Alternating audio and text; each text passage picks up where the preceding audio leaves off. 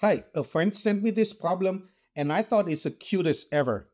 So let's get into it. Solve for integer x such that x factorial divided by 6 factorial is equal to 7 factorial. First, let me explain that exclamation mark. The exclamation mark pronounces factorial, and it means you take numbers from 1 to 3 all the way up to that number, x, and then you multiply them all. N factorial is equal to 1 times 2 times all the way up to n. So, for example, if I take the 6 factorial down there, then I have 6 factorial is 1, 2, 3, 4, 5, 6. All multiplied together. 1 times 2 is 2, times 3 is 6, 6 times 4 is 24, 24 times 5 is 120, and then 120 times 6 is 720. So 6 factorial, 6 exclamation mark, is equal to 720. And then 7 factorial is going to be 1, 2, 3, 4, 5, 6, 7. So it's actually just take the 720, which is the first 6, and then multiply by an extra 7. And so for a small number like 5, 6, 7, we can do it by hand. For a larger number, we probably want to get a computer or calculator to do it. Right, so 6 factorial 720, 7 factorial some other number bigger than that.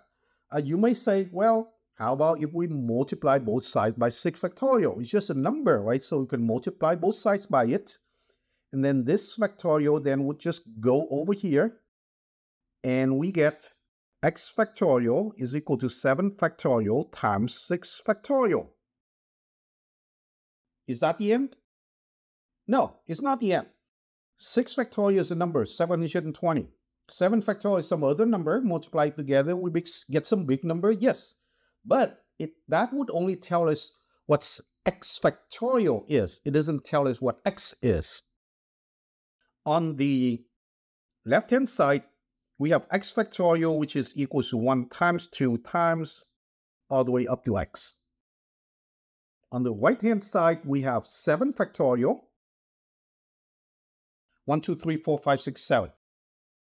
But then it's multiplied by 6 factorial, meaning I restart the multiplication from 1. So it times 1 again. 2, 3, 4, 5, 6. So there's a mismatch. On the right-hand side, I have 1, 2, 3, 4, 5, 6, 7, and then a reset 1, 2, 3, 4, 5, 6, all multiplied together. Whereas on the left-hand side, I have 1, 2, 3, 4, 5, 6, 7, and then some more going all the way to x. No reset, no restart at 1. So there's a mismatch, so it's not obvious what x is.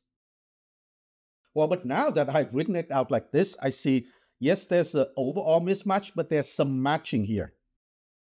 First of all, because the right-hand side is 1, 2, 3, 4, 5, 6, 7, and times some more number, that means on the left-hand side, it must also equal to 1, 2, 3, 4, 5, 6, 7 times some more number. X has to be larger than 7.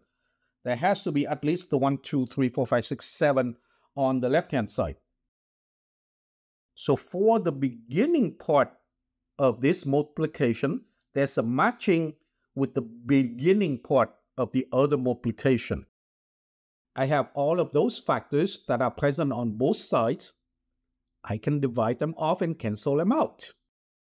1 through 7 is canceled out with 1 through 7. So now on the right-hand side, I have 1, 2, 3, 4, 5, 6.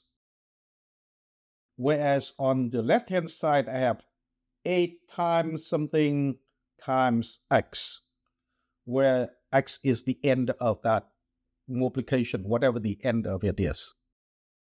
Well, I did such a good job canceling both sides with these factors, I'm looking to do it again.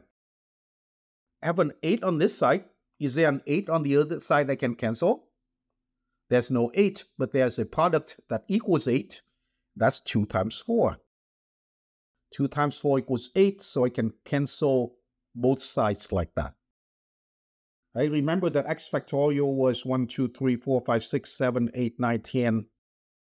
etc. all the way up to x. So I cancel all the 1 through 7. I just cancel the 8. So the next number up is a 9. Can I cancel with something on the right? I don't see a 9. I don't see two numbers that multiply to 9.